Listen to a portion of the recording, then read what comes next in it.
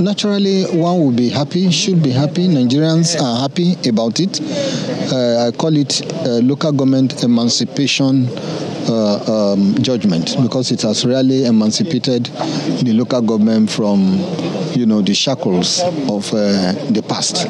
So, and I hope that the local government officials will seize the opportunity, will look at it as an opportunity to develop their various local governments. Well, the ball is in the court of the governors. Let us see what they will come out with. But the judgment is clear as to what they should do. The judgment is clear as to what consequences will attach to failure or refusal to follow the judgment of the Supreme Court, which takes immediate effect. Well, it's been described as a landmark judgment. A long time coming, really. But how is everyone receiving it, particularly at the very top level of the legal profession? Let's get insights from a senior advocate of Nigeria, constitutional lawyer and human rights activist, Professor Mike Ozekhome, joins us live from our Abuja studio.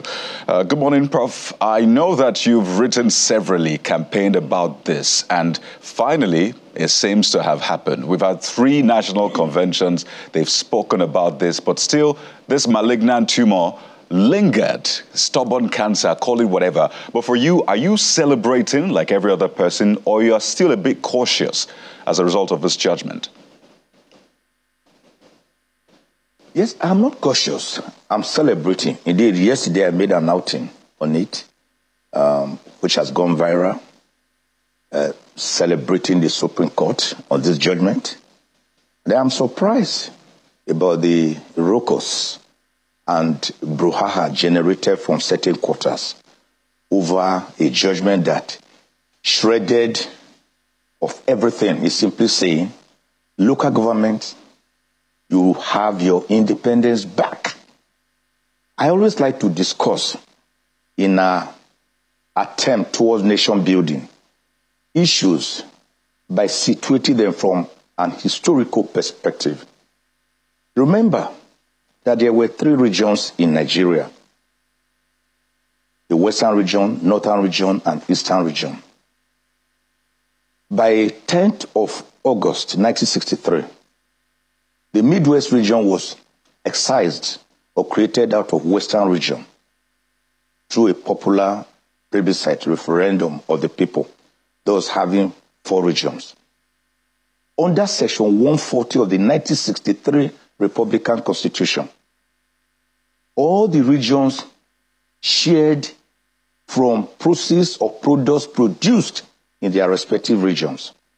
Cocoa in the Western region, cotton, hides and skin, and the famous Kano Granite Pyramid in the north, and oil palm produce in the east, and rubber and timber, the then Midwest region, which later became Bende State, and now Delta and Edo State. Now, 50% was paid to the region that had that product. 20% was paid to the federal government at the center. And 30% was paid into a distributable account from which all the regions, including the region that had already taken its 50% shared.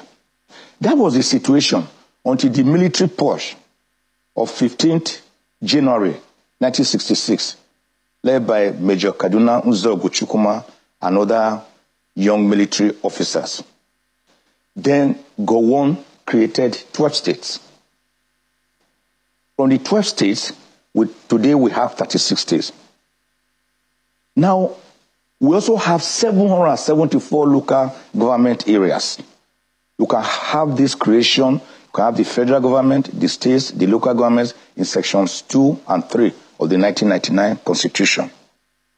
But by 1976, the system of local government was established in Nigeria, which has been given imprimatur, constitutional recognition by Section 7 of the 1999 Constitution, which provides that a system of democratically elected governments shall be ensured, and that state governments can only make laws that ensure that these local governments are democratically elected in terms of their structure, finances, and functions. The question is, how many tiers of government do we have by this historical background that I've given? We have 3 tiers of government: the federal government, the state governments, and the local governments. 3 tiers. In 2014, we fought frantically to make it 2 tiers so that states, which are the federated units, will be the 2nd tier. But of course, you know the over 600 recommendations of the 2014 National Conference have not been looked into, except things like the national anthem, which I also humbly, with all respect, spearheaded. Now, Section 162 of the 1999 Constitution provides for how monies should be received and distributed. Section 4, or Section 5 rather, imperiously declares that money or allocations standing to the credit of local government councils shall be paid to the states. What was that for? For the benefits of the local government areas. Then subsection 6 of section 162 says, there shall be a state joint local government account into which this money shall be paid. In other words, the states were just being made vehicles, messengers, post agents to send this money to the local government councils. But that has not been the case. What has been happening is that after the federal government takes its own, the states take their own, but because this money is paid into a joint account warehoused by the states, they again will lay the sums meant for the local government areas. In an article I wrote on the 17th of October, 2020, I declared them, I said, the states will lay like bandits the allocation meant for the local government councils. I wasn't a fantastic fan of the Buhari government style, but that was one instance I praised President Buhari for issuing Order 10, Executive Order 10, which said monies standing to the benefit of federal courts and state courts, right, which is supposed to be paid to the NJC, National Judicial Council, for them, but which were being waylaid by the governors concerning local government, concerning state courts, should be paid directly to the heads of these state courts. And I welcome that decision. So substitute state courts for local government councils. So I think this is a judgment that is salutary, that should actually be celebrated, because like the Attorney General has just said, it has led to the emancipation of local government councils from the asphyxiating grip of states.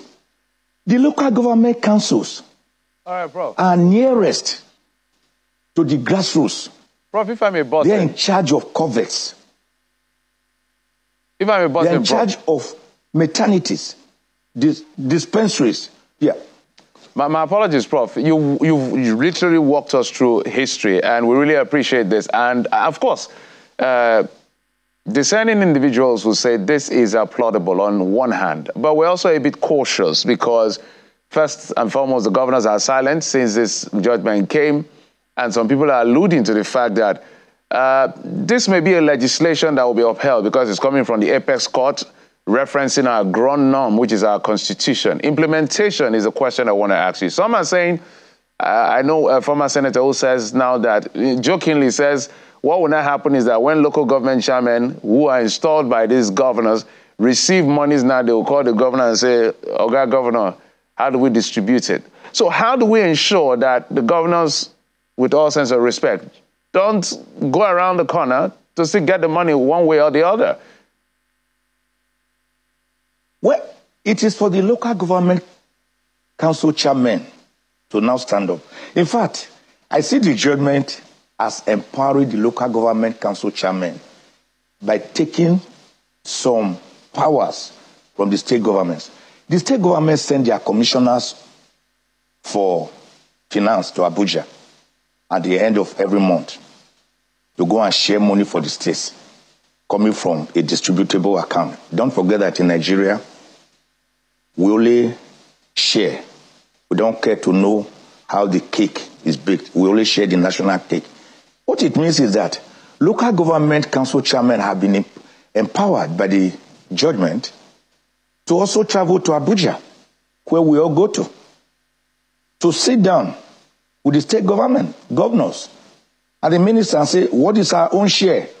Instead of their fate being decided by proxy by the state governments, governors, who will take the money and then seize part of it at source, remitting to the state, to the local government councils what they feel. By the way, I thought we should be celebrating on the ground that this is so going to cede away from the parts, from the allocations of the federal government.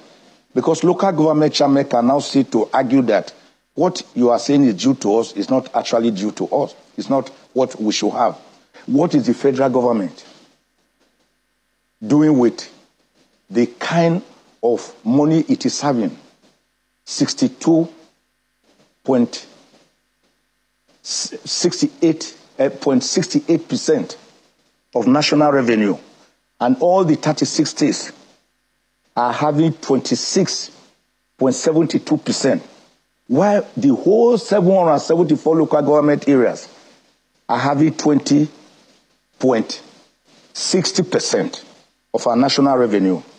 I think what we have is an over-bloated federal government that has been over-pampered with too much money. That is why everybody fight and die to go to the center at Abuja rather than staying in the states or even staying in local government areas. There's too much money at the center. And this money should be distributed to states and should go to the local government areas in Nigeria. If the federal government did not have too much money, for example, why, when we are crying that the government should even shed its weight, its behemoth and elephantine weight, why are we creating a new ministry of livestock? For what? Towards what? Livestock could just be made a department of the Ministry of Agriculture. Because when you create a Ministry of Livestock, what you have done, you are going to have permanent secretaries. You are now going to have special advisors.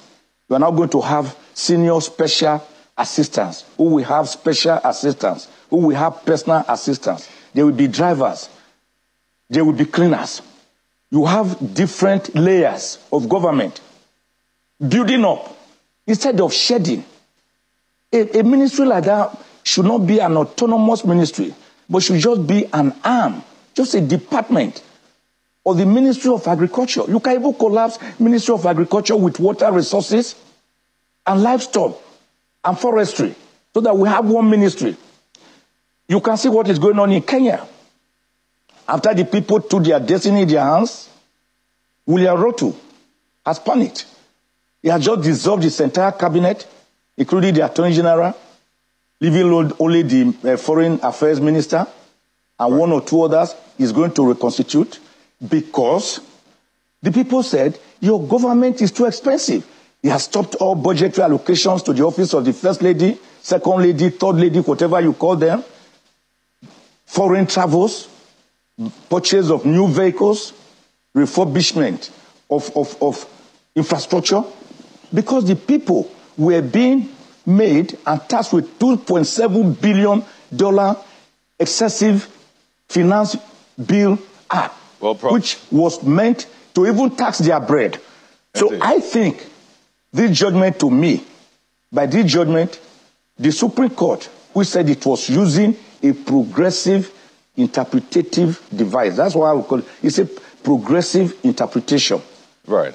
By looking at what was this money meant for. It was meant for the local government councils. Where is it now? It's being warehoused by the states. And all that the Supreme Court is saying is, look, this money can be paid or should be paid to the local government councils through the states, governors. But since you have been abusing this process, since you have been abusing this process, we are now going to send it directly to them to enjoy. Quite a number of issues we'd like to raise with you, Prof. The other part of the judgment is one that concerns the election, well, it's a dissolution of elected local government chairmen and replacing them with caretaker chairmen. And it ties to what you were talking about happening in Kenya. For example, in Rivers State, we saw some of the caretaker chairmen appointing aides. One of them appointed 100 aides, according to the statement that was put out. And people were wondering, what are you doing with 100 aides?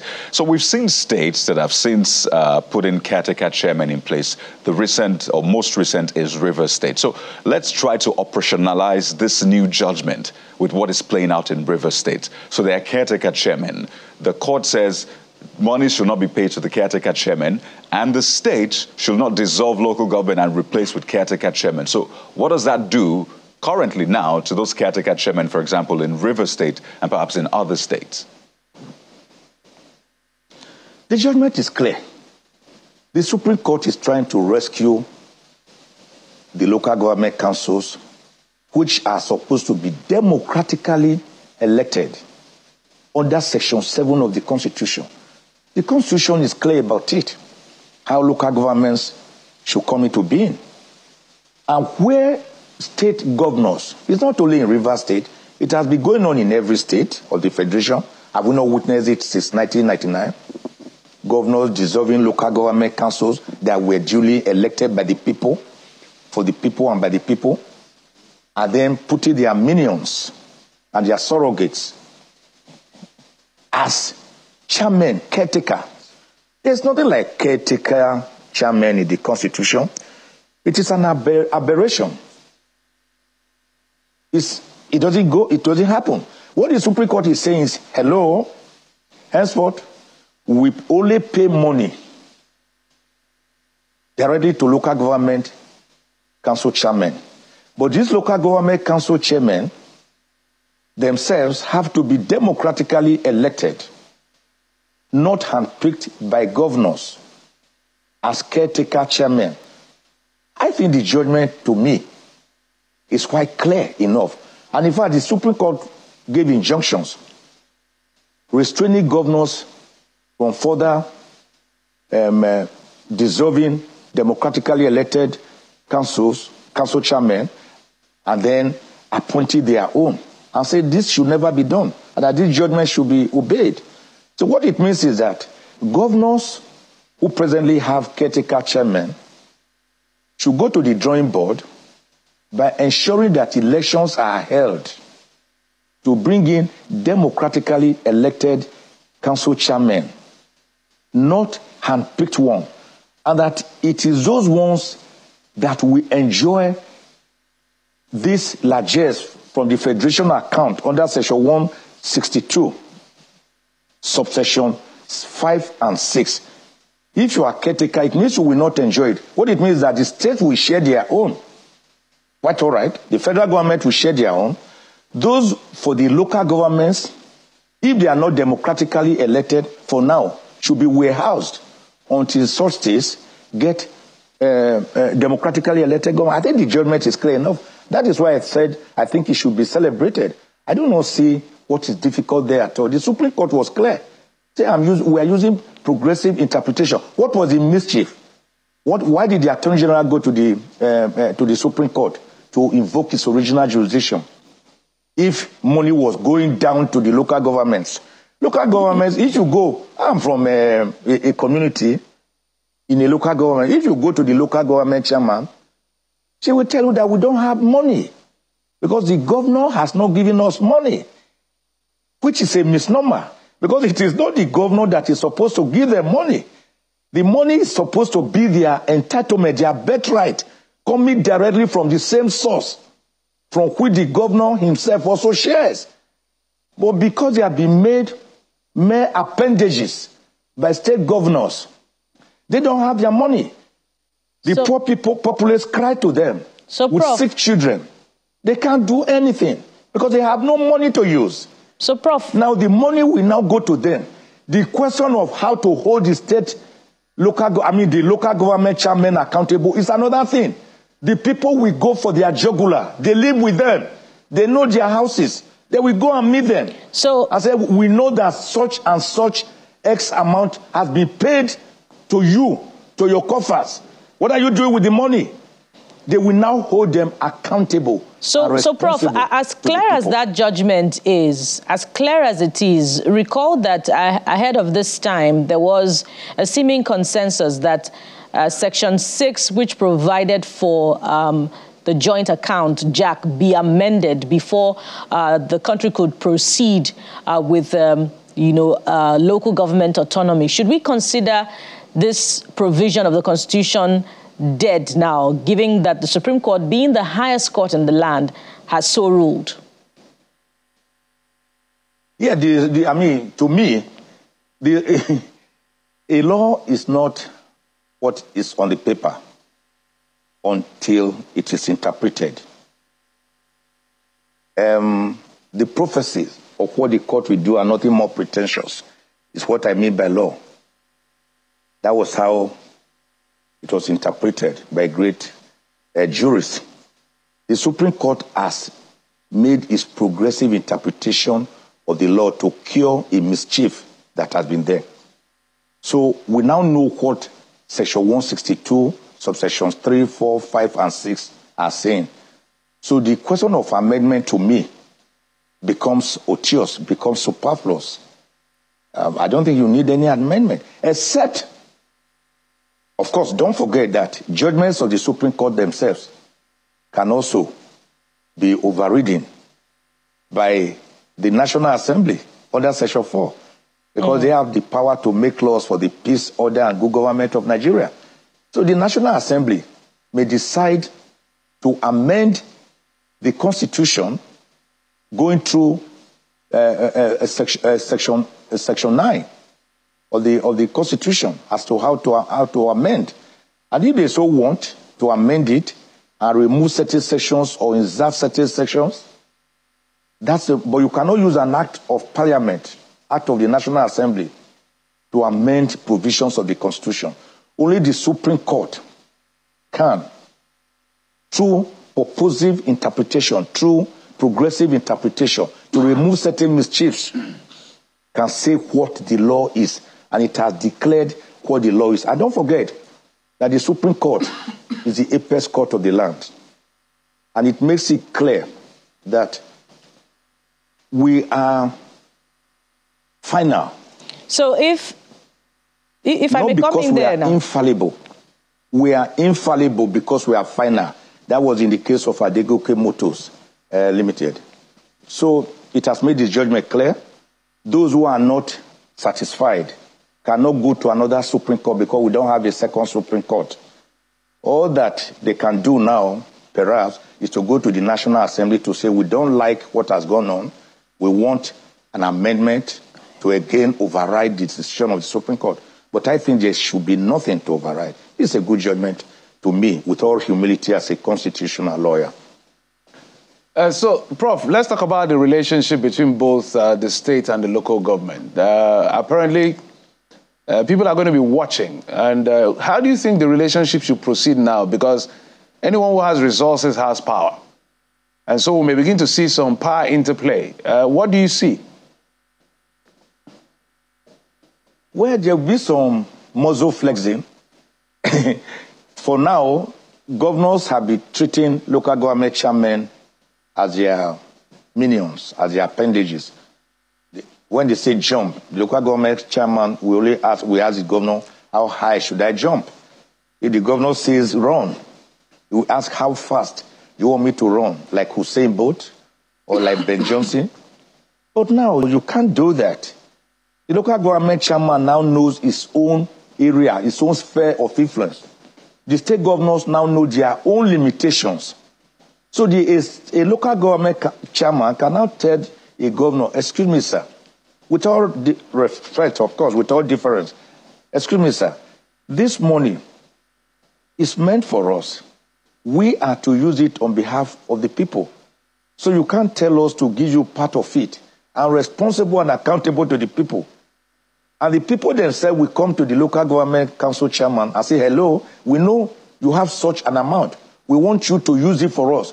In other words, the 3 tiers of government, which was brought about since 1976, has now come into play. No longer 2 tiers.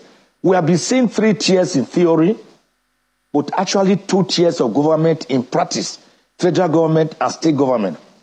And what the Supreme Court judgment has said is that these 3 tiers of government should actually play out, not only in theory, but in practice.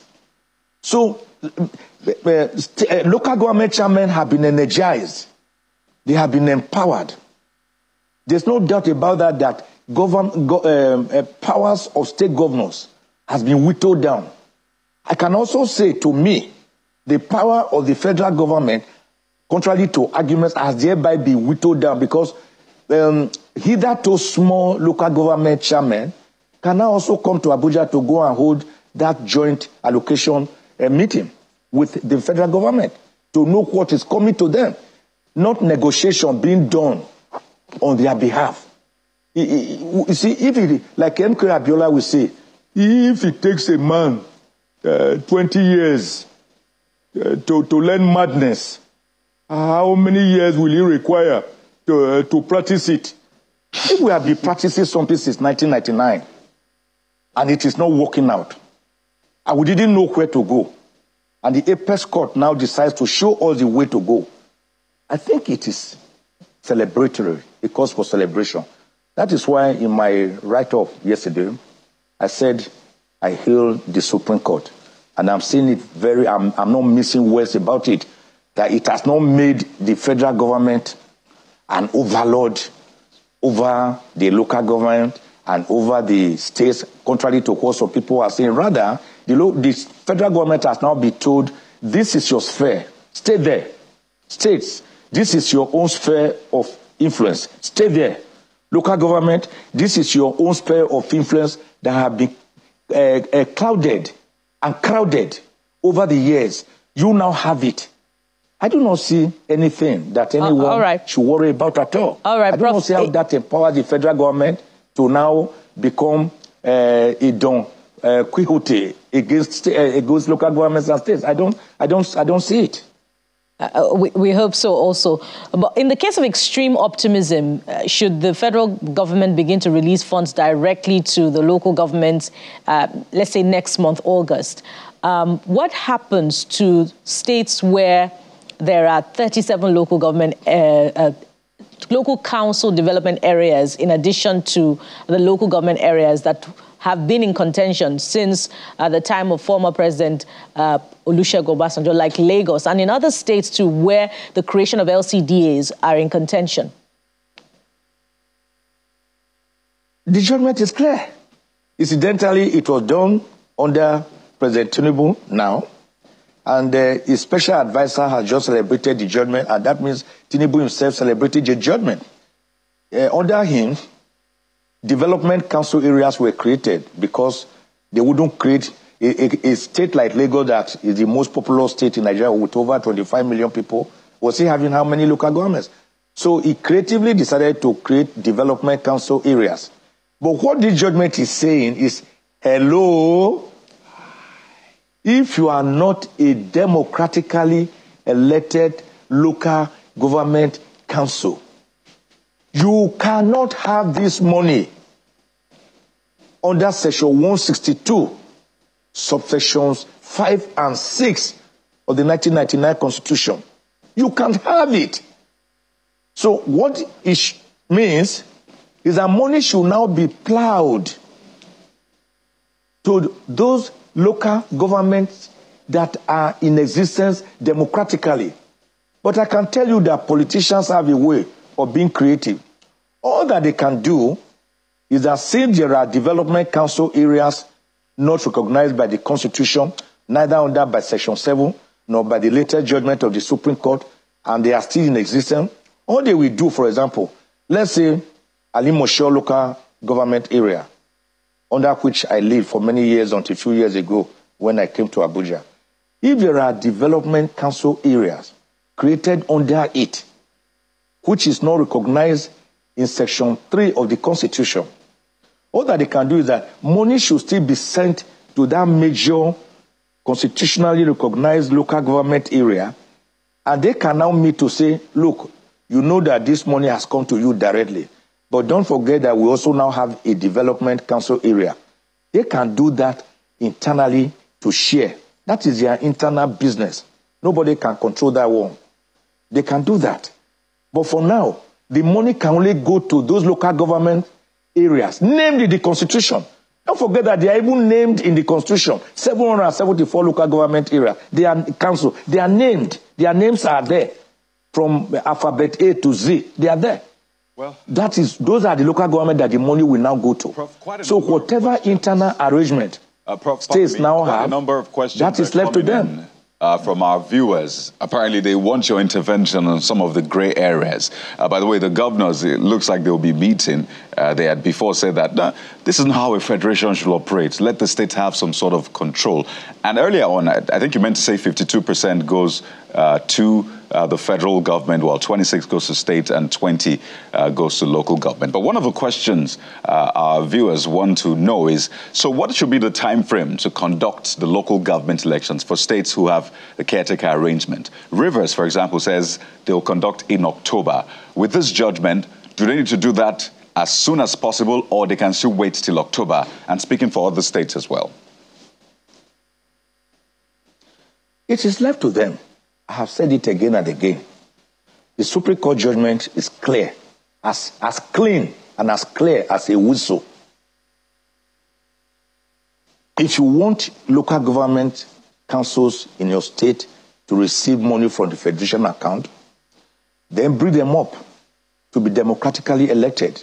Whether you do it tomorrow, whether you do it in October, whether you do it in January next year, whether you don't want to do it at all, it is left to you.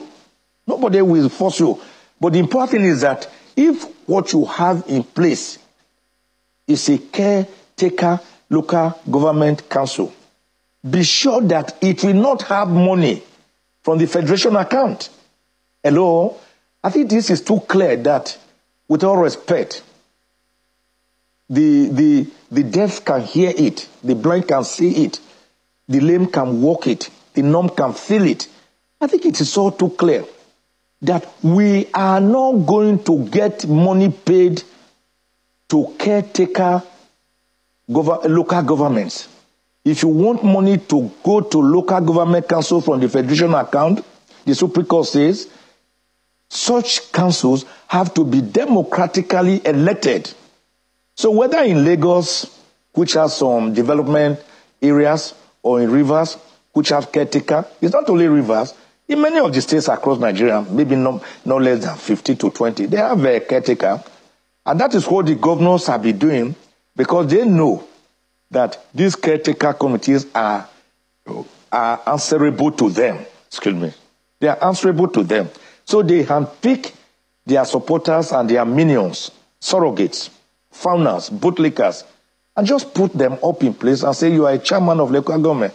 So if, for example, let's say 1 billion comes to the state in the joint state local government account for the local government council, the governor can just decide to say, well, in fact, the council chairman dare not ask questions. All that the governor will do is to say, I'm sending you 100 million naira to run your council.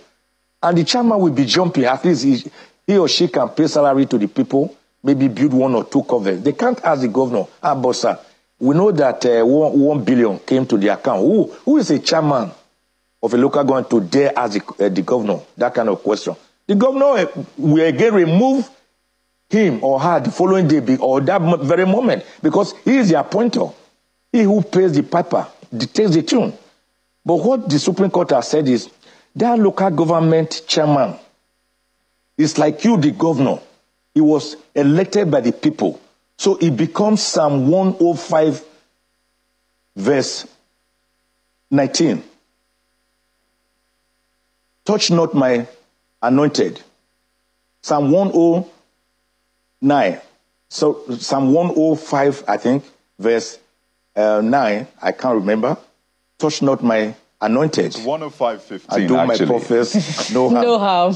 Prof, it's Psalm 105:15. Yes, 105:15. Yeah, 105:15. Yeah, I'm just mixing them around. Thank you very much. It's okay. Psalm 105 verse 15 says, "Touch not my anointed, and do my prophets no harm." So the local government chairman says the Supreme Court, and now Psalm 105 verse 15, they are now anointed. They cannot be touched by state governors. They have been imbued with that toga of immunity from overbearing, stultifying, suffocating, and asphyxiating state governors' influence. That is what it has done. And I think, to me, it's something that is salutary. Some stakeholders are saying that this is a bit of an overreach, faulting it that we're going to that centrist point that we're trying to leave as a federalism.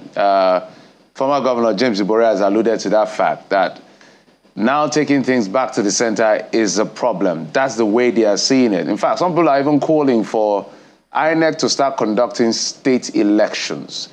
And that argument has also ensued about why should the federal government be in charge of everything, which is what they are seeing the federal government doing through the back door. I want you to speak to that.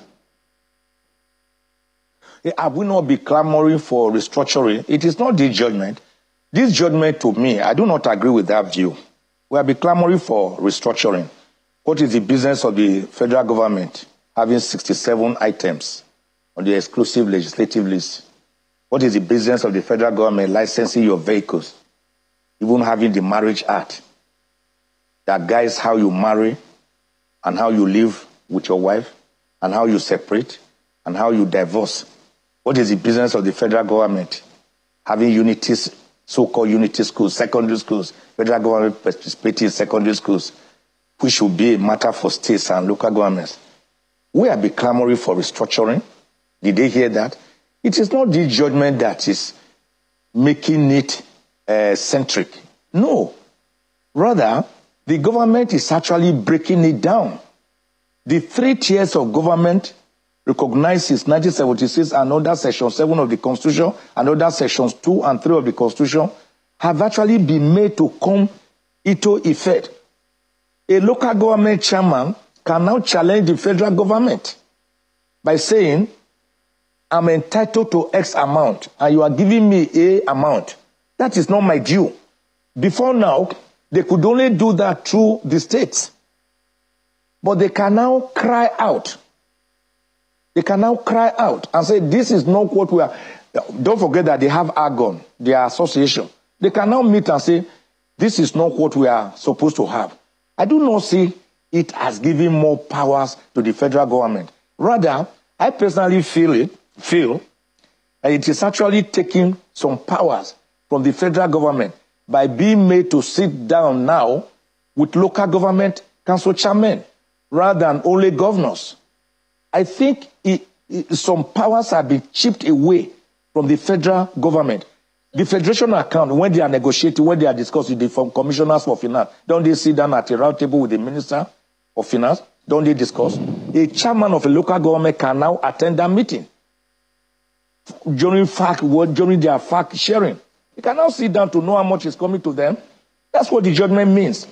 You can now sit down with the federal government.